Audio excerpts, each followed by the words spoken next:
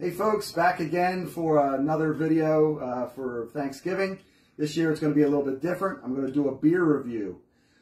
This year we're going to talk about the Wawa Turkey Gobbler Stout. The Turkey Gobbler Stout has notes of cranberry, sweet potato, sage, and other aromatics, and has a creamy, rich gravy texture, and is a real mouthful. But don't take my word for it. Listen to what others have to say. On this episode today, we are trying out the Wawa Turkey Gobbler Stout. I don't even know where to begin with this thing.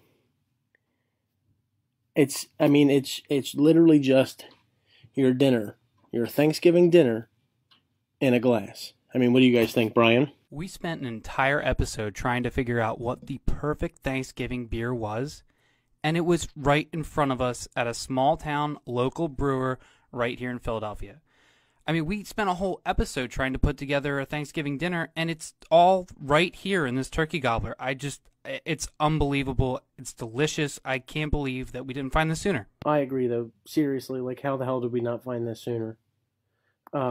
Christian, what do you think? Move over, Pumpkin Ale. The new king of Thanksgiving beer is the Wawa Gobbler beer. Very dramatic, but you're not wrong. But seriously, if you find it, you need to try it. Just trust us. Okay, so let's give it a try.